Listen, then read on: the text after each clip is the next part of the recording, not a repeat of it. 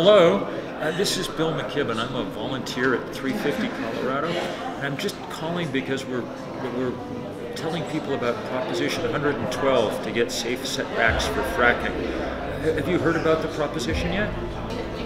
Fantastic. You don't get very many chances to be at one of those leverage points in history where what you do has such an outsized impact. Are you next door here? If this yes on 112 passes, that'll send an astonishing signal.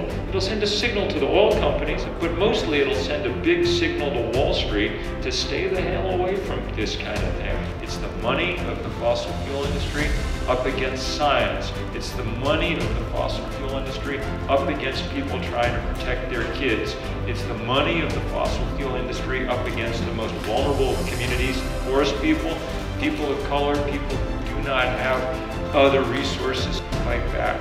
And you guys need to know that you have allies everywhere who are doing this same kind of work. I was in San Luis Obispo County in California where they've got a huge fight on to ban fracking, and they're getting fought hard there. I was in Washington State where they have a huge fight on for a statewide price on carbon. Chevron threw $7 million to defeat them yesterday, but they're fighting like heck. When we started, we didn't think we had any chance to win any of these battles. But we found that when we fight, we win an awful lot of the time.